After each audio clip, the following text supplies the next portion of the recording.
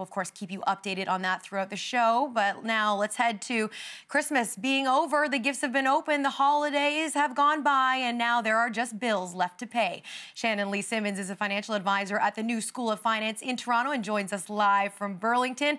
Shannon, everybody wants to know the best way to pay off a credit card after the holidays. So what advice do you have for Canadians who maybe got into a little bit of debt? Yeah, so you'd be like most people. You wouldn't be alone in that.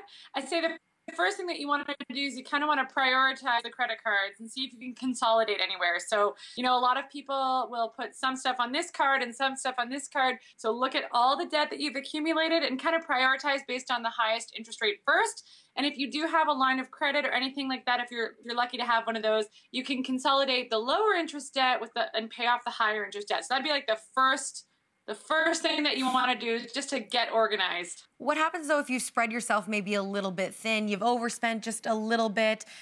Should you be taking money from RRSPs, savings, that sort of thing? What do you suggest? No. Those are definitely some things to avoid. So a lot of times my clients will come in and they'll want to do that because debt is giving them, heart palpitations, and they feel a lot of guilt about having that. But one of the bad things that you can do is actually, especially if you're working, if you take money out of your RRSP, that gets tacked onto your income. So you're going to pay income taxes, and the chances are that the rate that you'll pay income taxes is a heck of a lot higher than the rate of interest that you're going to pay, even on a credit card at 19%. So taking money out of your RRSP is not necessarily the best thing to do. I would say that would be some sort of last resort, and maybe you don't ever even want to do that.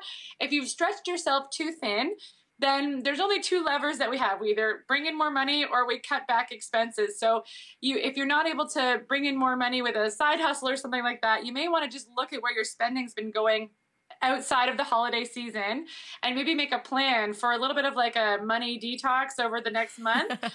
So like if you can cut back more than is sustainable than usual, just for a very short period of time, you'd be amazed what you're actually able to do if you can get the whole family on a bit of a money detox plan, on a spending detox. That's some good advice. Shannon Lee Simmons, financial advisor at the New School of Finance in Toronto. Thank you so much for being with us.